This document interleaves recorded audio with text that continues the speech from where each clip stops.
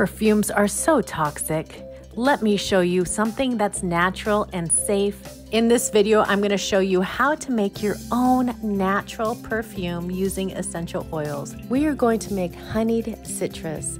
This recipe calls for 12 drops of grapefruit, 24 drops of Citrus Bliss, 12 drops of wild orange, 12 drops of peppermint, and 12 drops of myrrh. Fill the rest with fractionated coconut oil, put on your lid, give it a little shake. Then you're going to apply it to your wrists, your neck, your chest, anywhere you want to smell amazing. You can put it in the palm of your hand and then rub your hands together and put it in your hair. If you found value in this video, make sure to subscribe to my channel.